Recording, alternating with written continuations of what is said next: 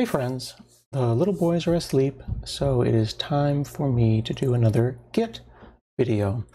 If you haven't seen before, I've been doing a series called Computer Stuff They Didn't Teach You. They're not all going to be about Git, but until I get through Git, I think I'll do a few. Numbers 4 and 5 I think are pretty decent. You can take a look at number 4, Git 101 Basics. I think it's actually a pretty good video, and I would encourage you to check it out. In video number 5, which is part 2 of the Git series, if this becomes a series, I talk about pull requests. Now, a lot of folks in the comments said that they wanted to hear about rebasing, because we talked about Git basics and branching, and we talked about pull requests, where you pull from someone else's branch and merge it into your branch. So I thought we'd try one on rebasing, because rebasing is about the scariest thing that people can do in Git, and people make it a lot more complicated than they need to. So let's see if we can make it simpler. Before we do that, let's just get a sense of where we were. Again, I would encourage you to check out the previous 2 videos, but let's take a look.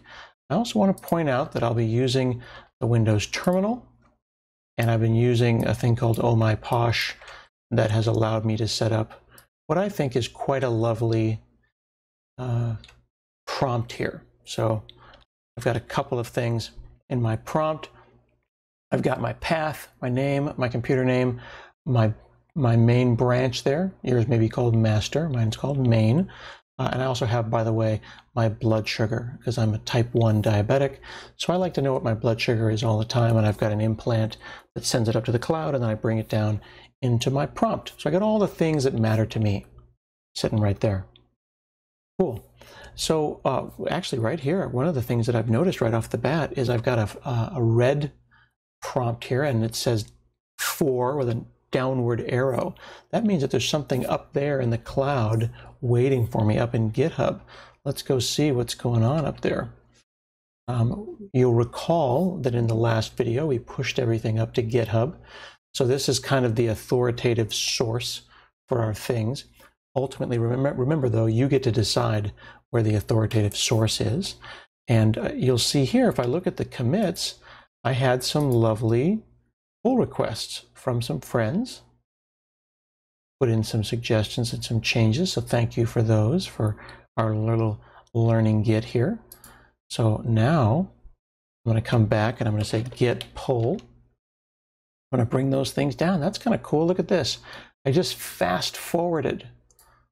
And now I'm green, so that means that my main on my local machine is now in line directly with the one up in the cloud up there in GitHub.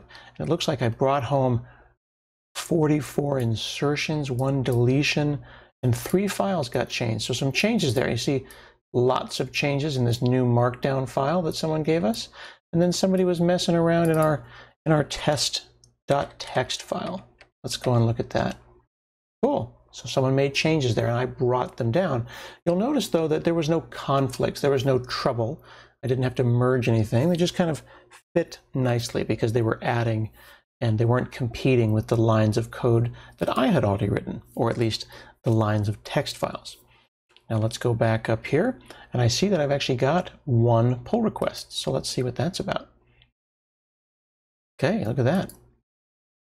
So it looks like last week, our new friend here, who's a junior web developer, has gone and sent a thank you, and they've updated one of my text files. Look at that. That's pretty cool. So I'm going to go in here and say, let's ship it with our ship it squirrel. We love the ship it squirrel. He's excited to ship our product. And I'm going to say merge. Actually, I could put the ship it squirrel up here, or I can put him down here too. Put him in 2 places.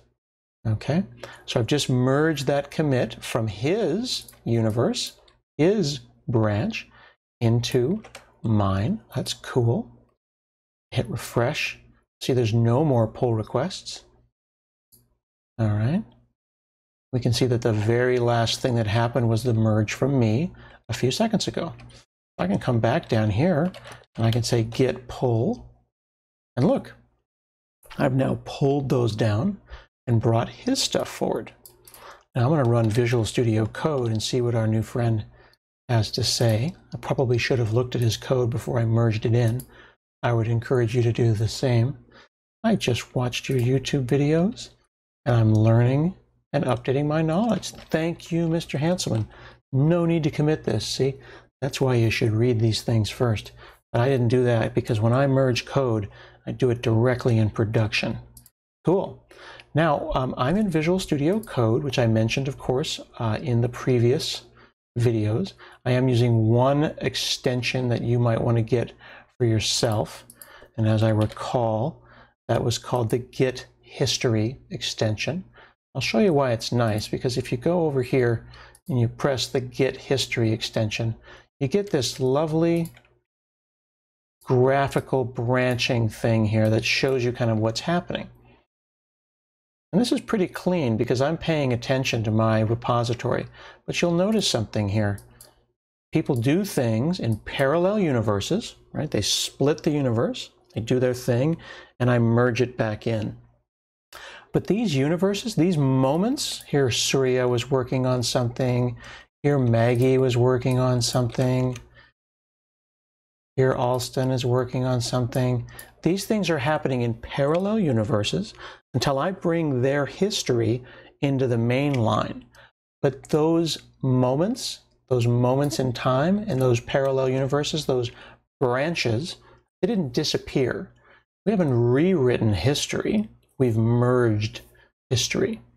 Now this is quite nice because it kind of goes like that, but what if many people had been working on their stuff and we had a half dozen parallel universes, a whole team of people working on stuff, and some people were ahead of others and some people were back in time? That can be a little bit overwhelming and people don't like that. Some people like a nice, clean, linear history. They basically want to deny that those parallel universes ever existed. And that's probably okay, but it can get a little bit messy if you rewrite history, right? You go back in time and you kill your grandpa. Do you exist? Doesn't really work in time travel movies. Sometimes works in Git if you know what you're doing. One of the other things that's worth thinking about is there are some interesting movies that are time travel movies, because I think of Git and time travel being really similar, where someone changes the past and only one person knows that the past changed. And they're like, what? Like Lincoln never got shot? What happened? Like, no, what are you talking about? Lincoln never got shot. What? I'm the only person in the world who knows that they rewrote history. That can be a problem in Git. It's sometimes nice to see the work that happened on those branches. But let's rewrite history. Let's save Lincoln and see what happens, shall we? Okay. Now, if you'll recall, we were just goofing around. We made some text files. We're not actually changing any code here. Now, I can do this two ways. I can open up a terminal inside of Visual Studio Code. I'm in VS right now. Or I can do this from the Windows terminal, which I like. And I also like that the new Windows terminal has this lovely focus mode. That's kind of cool. I get to remove everything, which is nice. Okay, so let's try to get into a little trouble, keeping in mind that I don't really know what I'm doing, so I'll probably mess it up. Now I can make a new branch, or I can go and say check out a new branch, and let's make a parallel universe with evil Spock in it. Okay, so we're now in a parallel world called Mr. Spock. And you can see my log and the other things that are happening in the other world. If I go back to Visual Studio Code, and I come in here and I hit refresh, nothing's happened in this universe. You see, the origin, which is up there in GitHub, myself locally, and evil Spock are all parallel. Nothing has happened that's special in my new universe, and my files are the same. Maybe I can make a new file, evil.txt. These are my evil plans. And then we'll make another one called pure evil. So many more evil plans. Okay. And you'll see when I hit enter there that my prompt indicates that on my branch 2 items have been added. So I'll go and do a git add and git commit.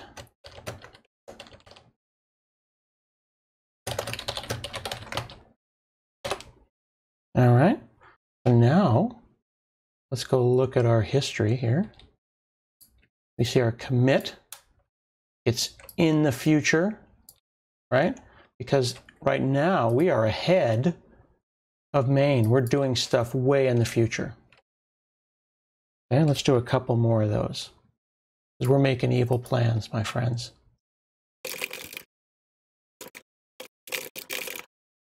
Now look at that. What we just did was we did an add everything and a commit at the same time. That saved me a little time. I didn't have to do an add and commit. Now, I didn't get to pick what I wanted, but it was still kind of cool. Now I've got that one. Then I say, you know, maybe I don't like this. Maybe I don't like that. I want to rewrite the last commit. Maybe that message was wrong. So I'm going to go and amend. This is a little bit of a, oops, I jumped ahead of myself. No, I'm actually not evil. Okay. Go back over here. Notice that that message that we had before, it's gone. So we've rewritten a moment in time. One time I saw this video game called Prince of Persia.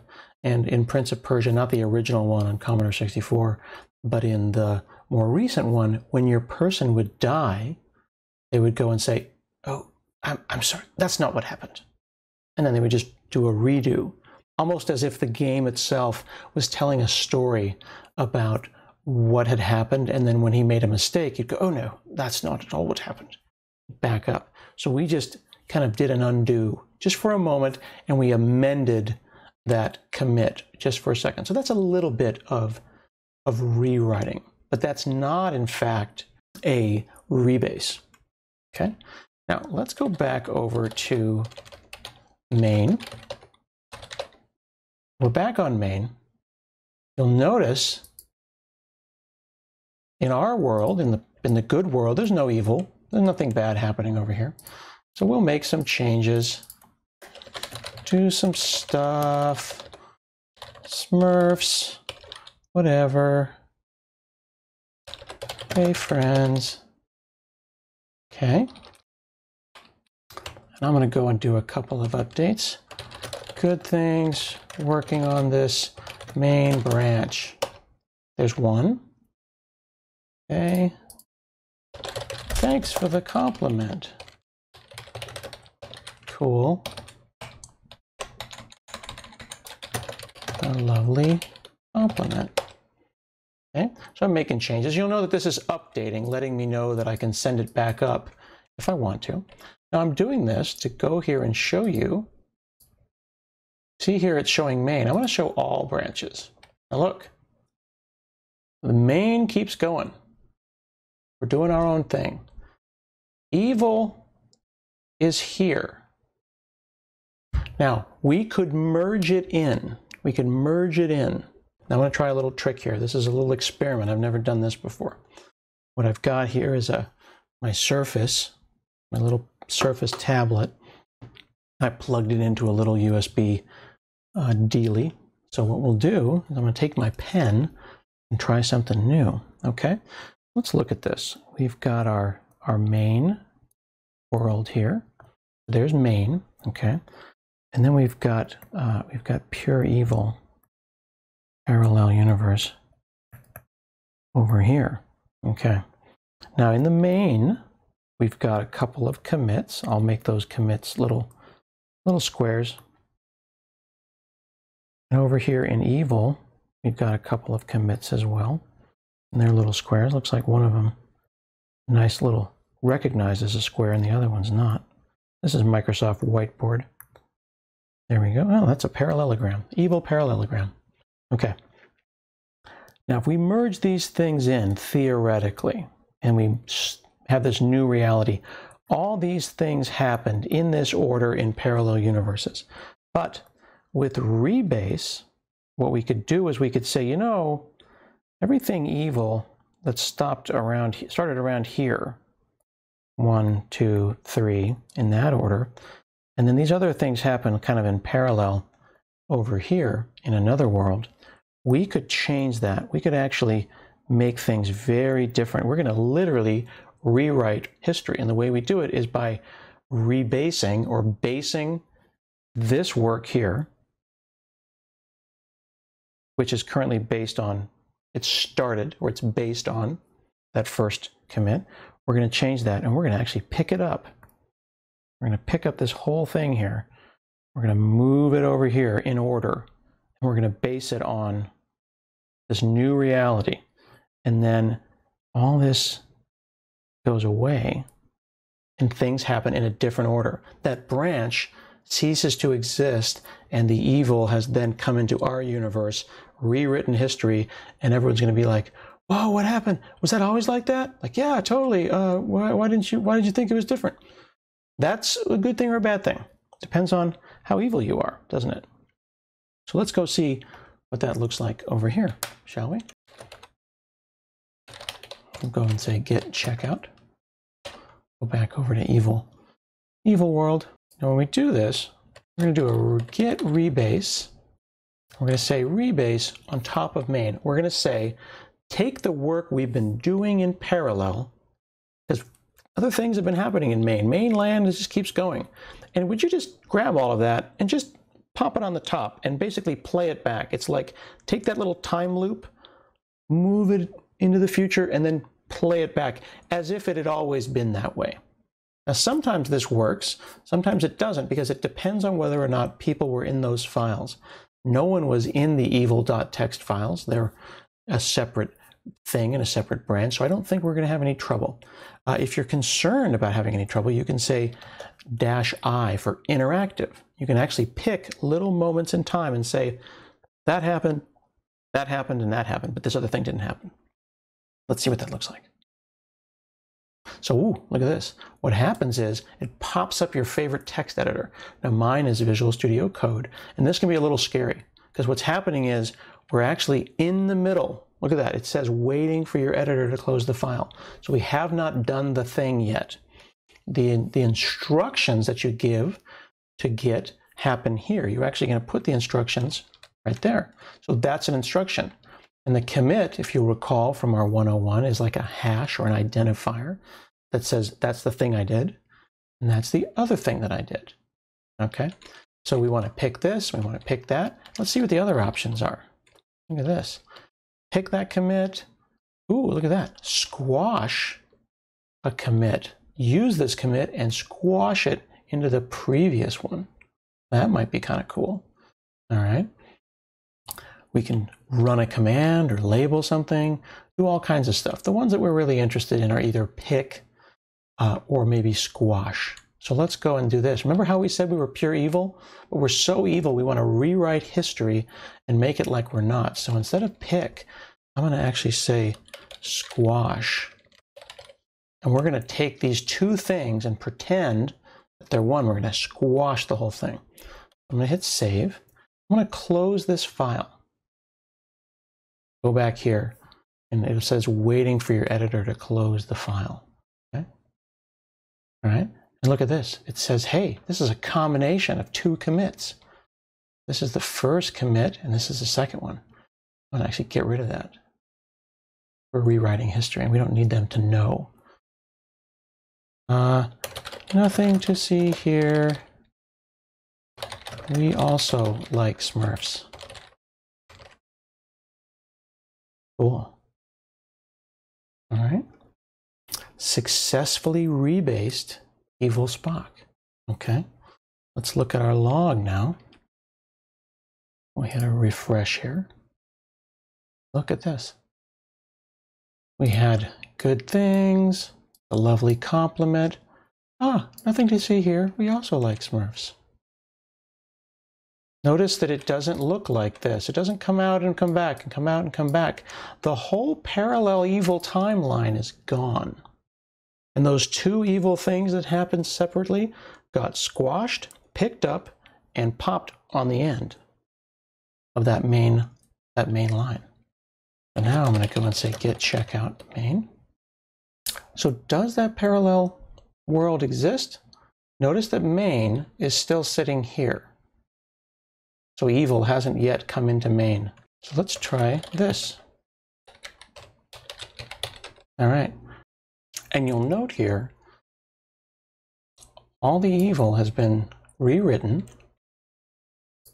Main and evil Spock are now the same. And if we go back out here, we can prove it by looking at the log. There was our lovely compliment from our new friend who sent me a pull request. And now there's nothing to see here. We also like Smurfs. Evil Spock has merged itself in by rebasing and rewriting history itself. If I then go and push this up into GitHub, get my green main again, and we can go into GitHub, look at our commits, same log as before. It's like nothing ever happened. Now, notice here, because the branch, that evil Spock branch that was there for a moment is on my local machine, and I only pushed main or master up to GitHub, from the point of view of that main line, it never happened. It didn't exist. So we've rebased all those changes. If we go over here and we look at this, you can see that the branch exists out there, but it's orphaned. It doesn't show up in the main line. There's a lot of power in doing that. So how do we think about this again? Remember, a merge is when you've created a branch to go and do some work, to maybe work on a feature. You made a parallel universe. And when you want to bring those changes back into your main line, you usually want to merge that in. But rebasing would be when you do a bunch of development and another developer maybe is making an unrelated change. You can then pull those changes in, take your changes and run them on the top. You rebase them. You pick a new base, not the one you picked a week ago, but maybe you'll pick a couple of days ago or today, and you'll base your changes on their changes. And that's what evil Spock did in our little scenario. Do you need to know rebase? It's up to you. If you want a clean history, if you want a nice linear timeline that has, not unnecessary merges like you saw me with different friends coming in from parallel universes, then you could do a rebase rather than a merge to bring changes in. If you don't mind that, you can merge them in. It really is up to you. The thing is, you want to avoid rewriting public commits. You have to think about, are you changing history? Are you changing only your history? Or are you changing the history for the entire universe, the entire project? So you want to be thinking about those things. It's okay to rewrite some history, but not all of it. You can always use tools like the tools that I'm using. Here I'm using, again, this extension in Visual Studio Code, which is called Git History. And that's a nice visual tool that lets you see what's going on. You can see all the different work. You can also see the authors and the branches. A nice way to see things. And I really strongly feel like having a prompt that shows you what branch you're on and what's going on will make your experience learning Git a lot easier. Let me know in the comments what you'd like me to talk about next. I think we'll probably look at maybe more detail on squashing and what's called cherry picking, also reordering our commits a little bit. But I hope this maybe demystifies rebasing. It's not as complicated as you think. It's just time travel. And if you can understand the movie Inception and things like that and Back to the Future, you can probably figure out rebasing.